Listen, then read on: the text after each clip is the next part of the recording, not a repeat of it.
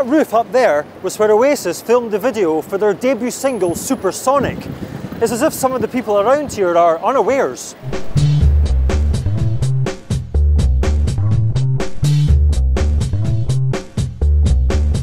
Don't get me started on recognition of comic writing and performing, you know, at large in this industry, because, you know, well, I'm just saying back off, because I do have, you know, people don't, if people make you cry, if a performance makes you cry or someone shouts or has some sort of something wrong with their body, people seem to find that tremendously skillful and moving, and it is. Well, but if someone makes encompassed in the theory of everything.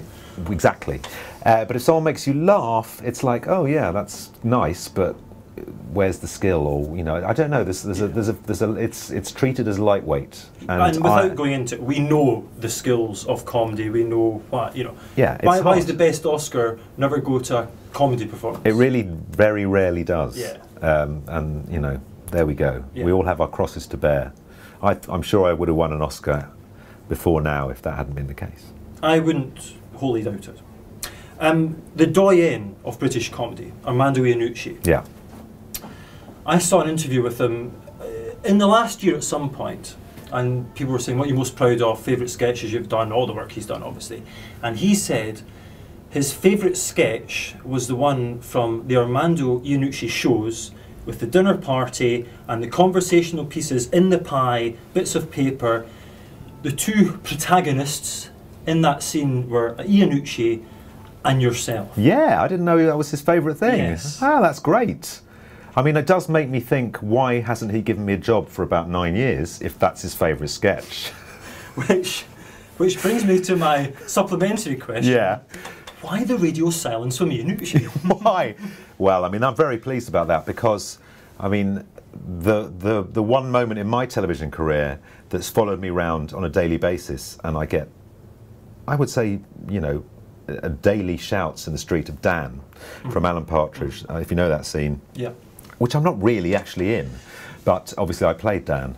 And I'm really proud to be part of a little bit of television history, partly just by being in Alan Partridge, because it was so good. When you get a phone call from Armando Iannucci, is that when you know you've made it in British comedy?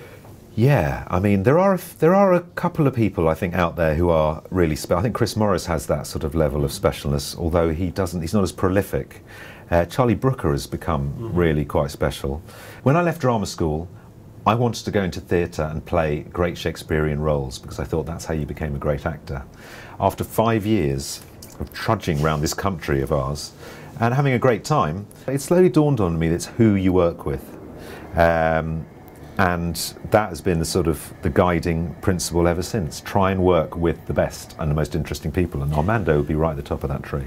I didn't know whether to bring this up, but I felt it quite pertinent to do so. I'm scared now. There's a famous story of you introducing yourself to Robert De Niro by saying, "Hi, I'm Robert De Niro." Yeah. Has that stopped you approaching people you want to say hello to now, or have you got a new game plan when you introduce yourself to people you admire?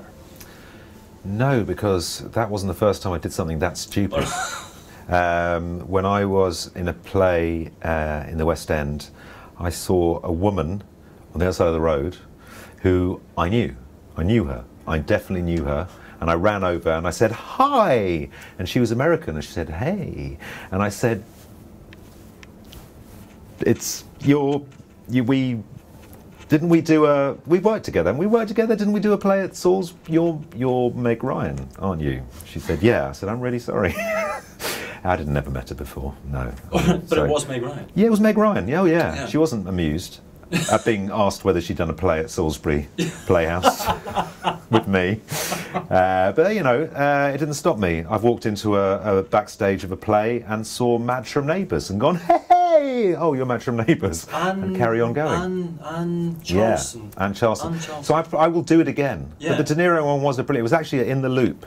Armando's film, in the Tribeca Film Festival, and he was there, and I said, "I've got to go and say hello to Robert De Niro," and I steeled myself, walked over and said, "Hello, I'm Robert De Niro." And he said, "No, I'm Robert De Niro," and I said, "I know." But my theory in those situations, when and it happens to us all. You see someone you admire, Yeah. you want to let them know that, but you don't want to spend loads of time being, if I may use the technical parlance, an arse. Yeah. And so I think what you have to do is you have to go in, introduce yourself. Yeah. You've thought about this in some detail. Yes, for more than 20 minutes. Right. You have to say, hello, my name is... Robert De Niro. That's where you're always going wrong. Oh, God, I've got to get a new script. You have to say, hello, my name is Stephen. Yeah. I really admired this film you were in. Yeah. So they go, well, thank you very much. It's very kind of you to say. The kicker is, you have to instigate the goodbye. I see. You have to get in there quick. The thing is, when you're nervous, and I get this very occasionally, someone will come up to me, bless them, shaking with nerves. I don't know why. It only happens once every couple of years. But someone who's obviously quite, you know, and what happens is they come up and go, "Hello, my name's Lord. I'm really bye," and then they go. Yeah. And you think that's, you know, and that's what I feel I'm like when I meet people who are, you know, very excited. And it's, yeah, it's a tough one. Everyone loves being told that they're admired. It's, you know, any actor. Stephen Mangan. You are a funny guy. The Green Wing stuff is excellent. The hospital stuff. I tell you what, you get quite a lot of is, hello, oh, you're the actor. Let's have to get moving though.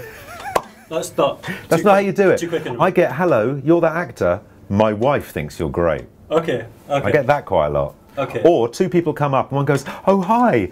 Oh, God, I think, you know, I really enjoy your stuff. And the other person goes, I've no idea who you are.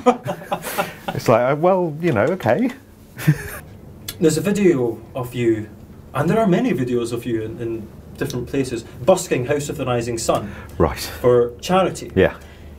Is it true that all actors are frustrated musicians and vice versa, or is that a bit of a non-truth? I think a lot of actors are frustrated musicians, yeah.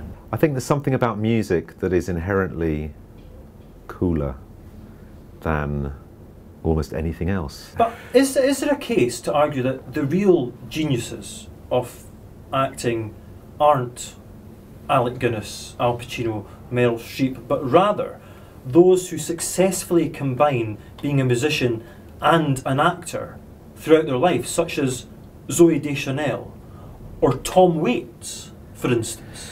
Well, Justin Timberlake, Mos Def, Courtney Love, Beyonce? no. I mean, David Bowie acted, Mick Jagger acted. Well, in inverted commas. Well, you know, they did. Robson and Green released an album. I think they all should have stuck to their day jobs, is what I'm trying to say. Frank Sinatra. Yes. Young at Heart with Doris Day. Yes. In the Wee Small Hours. Both. But a better singer than an actor. Okay. But you know, some people can do both, and they're really annoying. I mean, leave some space for the rest of us less talented people. Right. That's my message to them. Do one thing or the other. Do one thing and stay out of my face. When you're on the stage, or doing a comedic play, or on the television, we're led to believe that off stage these people can sometimes be a bit morose. Yeah. I've not found you that way. Right.